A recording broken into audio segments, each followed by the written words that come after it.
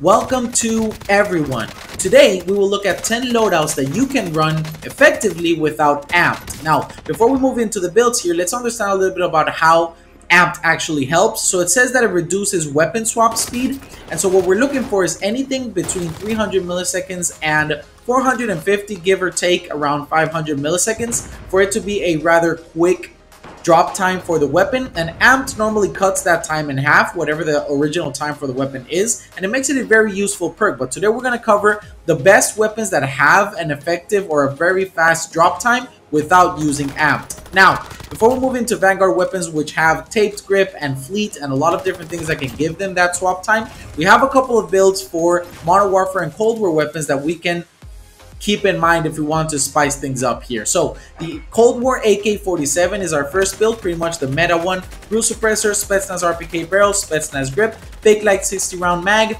axial arms 3x, and this weapon has a 467 millisecond drop time, which is pretty good for an assault rifle.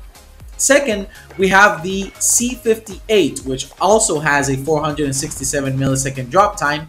And the build here is pretty much meta as well. Agency suppressor, 18.5 inch task force barrel, field agent grip, 45 round jump or 50 round if you want to run that, and axial arms 3x. Now, lastly here, we can look at the LMG category for Modern Warfare weapons and the Bruen Mk9. Normally, this weapon has something around 800 millisecond drop time. However, if you run the 60 round, which you probably noticed when you picked it up from the prison roof in Rebirth Island, it gives it a 367 millisecond drop time, making it effectively a amped weapon. And so the build here is monolithic suppressor, XRK Summit 26.8 inch barrel, tac laser, integral hybrid, or whatever side you prefer, and of course the 60 round, which is imperative for this specific no amped build. And you can change the tac laser for the commando foregrip if you want. I just don't want to lose out on too much aim down sight speed here. For the secondaries, I want to mention some good options that you could build yourselves and enjoy them without amped, which would be the Gallo at 400 milliseconds, the LC10, and the Tech 9 at 433 milliseconds. We do have a couple of Cold War and Modern Warfare SMGs later in the loadouts we're going to talk about, so hang tight for those. So for our first Vanguard weapon here, we're going to talk about the KGM40. The build here is going to be the MX Silencer, the Krosnick 700mm, or the Raisdorf 720mm. You can choose between 8 meters of extra damage range with the 700mm, or just better control and less mobility with the 720mm. The Mark 6 Skeletal, or whatever underbarrel you want to use if you want to get some extra control if you're running this barrel. The 8mm Clouser 60 round, lengthened taped grip for that increased weapon swap, tight grip on hand, VDD 22G padded, and whatever sight you prefer. For the Armaguerra here, we're going to be running the recoil booster, the body 570mm precision, M1941 hand stop, 9mm 42 round fast mag, lengthened taped grip, hard scope quick, Emerito TA skeletal, and the slate reflector. You could also change the 42 round for the 60 and maybe go for sleight of hand or discard, but I like this setup right here and it proves sufficient for me. Next up, the Nikita. We're going to be running the MX Silencer, the Empress 613mm BFA barrel, the Carver foregrip, the 50 round mag. You could also run the 60 round. You're going to lose 1 meter of damage range and you'll get some extra control, although a little bit less bullet velocity, so just keep that in mind. Lengthened polymer grip, fleet, on hand, Empress notch, and whatever side you prefer. I like the G16 on this one.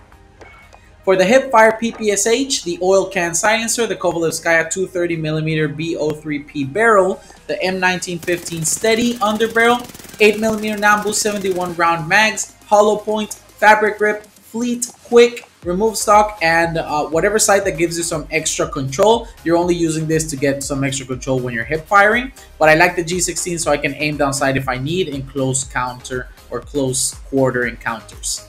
Next up is the Cooper Carbine here, and we're going to be running the MX Silencer, the 22-inch Cooper Custom Barrel, the M1930 Stripe Angled, the 9mm 60 round drum, lengthened instead of compressed rounds to get that extra bullet velocity and more consistent control, taped grip, tight grip, fully loaded or on hand, Cooper 45W, and the 1229 Slate 3.25x custom sight, or you can use whatever you prefer.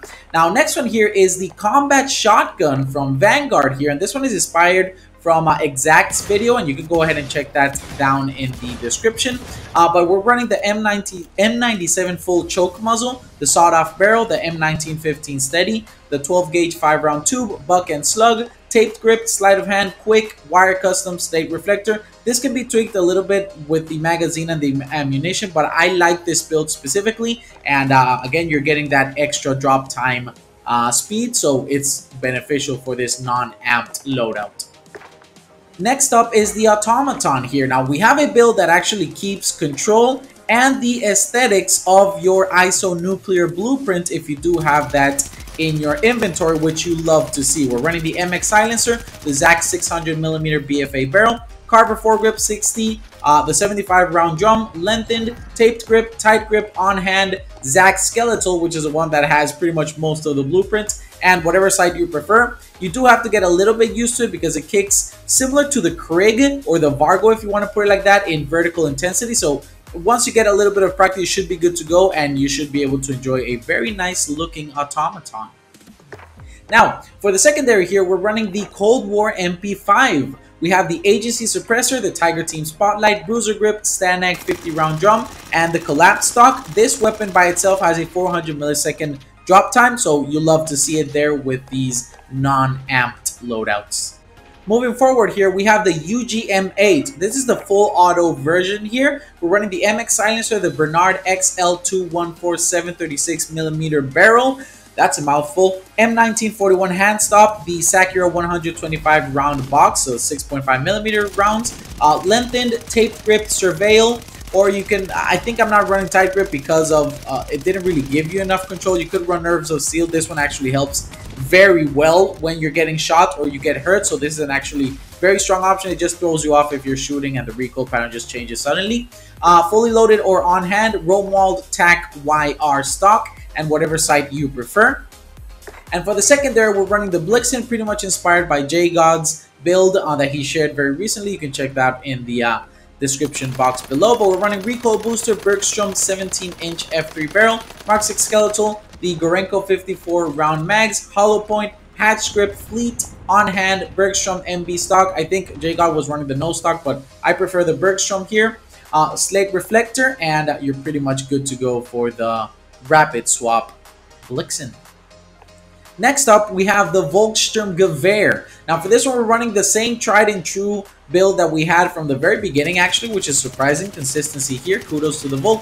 MX silencer, crosslink 428mm 05V barrel, Carver foregrip, the 60 round drum. If you feel that you can't control this weapon very well, you could change to the 40. You get a very good recoil pattern here. It's just a matter of you don't have as many bullets, and this weapon doesn't hit too hard, so just keep that in mind. Lengthened, stipple grip, fleet, fully loaded or on hand, Krosnick S12 VPS stock, and whatever side you prefer. I really like the 1229 Slate 3.25x custom for the Volk.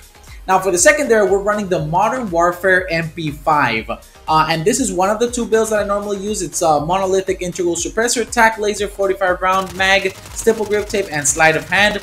You can also run the classic hipfire build here, which is the monolithic integral suppressor, the 5mW laser, Merc foregrip, 45 round, and stipple grip. I just like the sleight of hand, so you can just change those as you like. But there you have the Modern Warfare MP5, which actually has a drop time of 433 milliseconds. Next up is the STG44. Now for this one, we're running MX silencer, the Krosnick 620mm precision, because this is specifically the 7-0 recoil first bullet build. So the first 7 bullets are at a 0 recoil no matter what magazine you run. So the Krosnick 620mm, this only happens with this barrel. You could also just change to the 760, although the recoil pattern for the 760 is now higher for all magazine types, if I don't ill recall, so just keep that in mind. Carver foregrip, whatever magazine you want, the 50, the 60, or the 45. Lengthened, taped grip, acrobatic, which I really love for the movement. On hand, Constans tactical, and I really like the 1229 Slate 3.25x or the G16 for the STG44. Now, next one here is the Cold War OTS-9. The Grue suppressor, the 8.1-inch task force mounted flashlight, VDV 40 round fast mag, and no stock, which is pretty much the meta build if you ever see one for the OTS. And the drop time for this weapon is 430 milliseconds, so you love to see it there. Now for the BAR and the NZ41, these both have the taped grip within their builds. However, for some reason, the actual drop time does not affect these weapons, so hopefully these get fixed at any time soon, but these would be the builds that you would be able to run without amped once these are actually addressed. For the BAR, we're going to be running the recoil booster, the CGC 30-inch XL barrel, the M3 ready grip, the .50 BMG 60 round mag, lengthened, taped grip, hard scope on hand, Chariot WR stock, and whatever optic you prefer. This weapon is pretty much a zero recoil bar. It just shoots rather slow, so it's a bigger of a skill gap here or an unforgiven weapon if you miss your shots, but it's extremely fun to use, and this is one of my personal favorites in Warzone currently. Now for the secondary here, we're running my favorite Mark 05 build, the recoil booster, the Emerito 342mm 04P barrel, the M1941 handstop, 8mm Curse 36 round mags, lengthened, taped grip, discard, on hand, Emerito, FR stock, and the slate reflector there.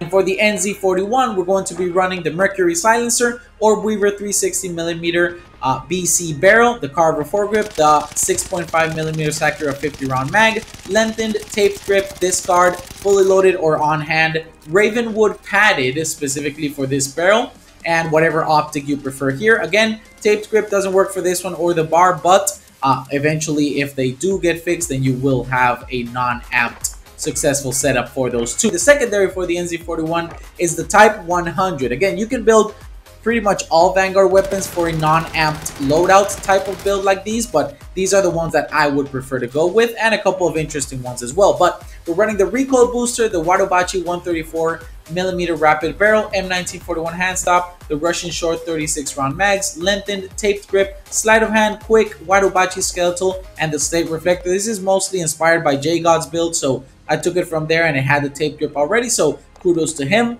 And there you have the Type 100 for the NZ41 non-amped build. As you saw from all of these, I am running Quick Fix, Overkill, and Combat Scout on all of these. These are pretty much my favorite perks so far, but you can definitely go with whatever you prefer. Now, these loads are all aimed to give you a more varied experience in the third perk category specifically, and in all honesty, you should be able to find a perfect build for that restock, tempered, or ghost loadout that maybe you love to just kind of pick up first, and maybe if you want to run something different in your third perk and want to have a weapon that is still viable to swap as quickly as possible in gunfights, then you can run one of these taped grip options, because I really think they are as flexible as they come. Now, I would love to read from you if any of these builds was helpful, and if you will try or already have tried any of them and found success in your gunfights. I will let the rest of the video run here with a showcase of pretty much all the weapons, and if you did like the video, then go ahead and click that like button down below. I would really appreciate it. If you're not part of the channel, go ahead and subscribe to keep up to date with all the regulars for it.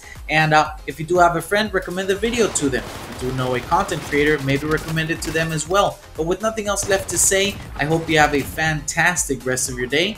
And through it all, I hope you always remember. Oh, and if you click on this video at the end, you'll see a compilation of probably the best gas plays you've ever seen from Sauce Time Gaming.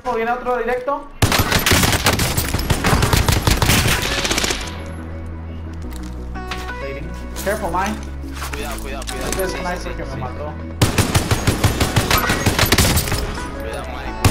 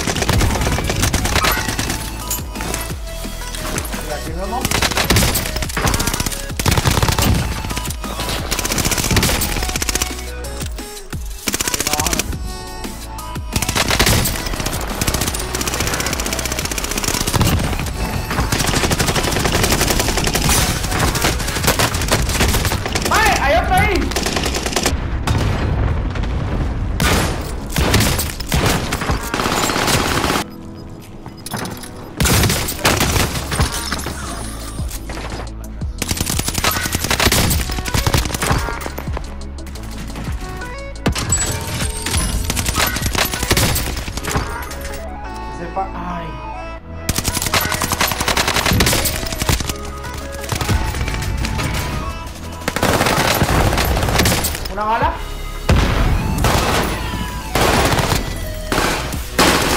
¿Qué es eso sin magnesio? ¡Muérase! Va, eso no es para nada. Segundo piso.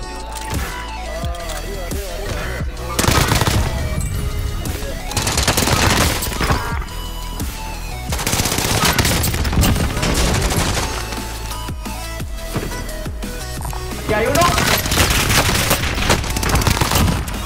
El otro amigo.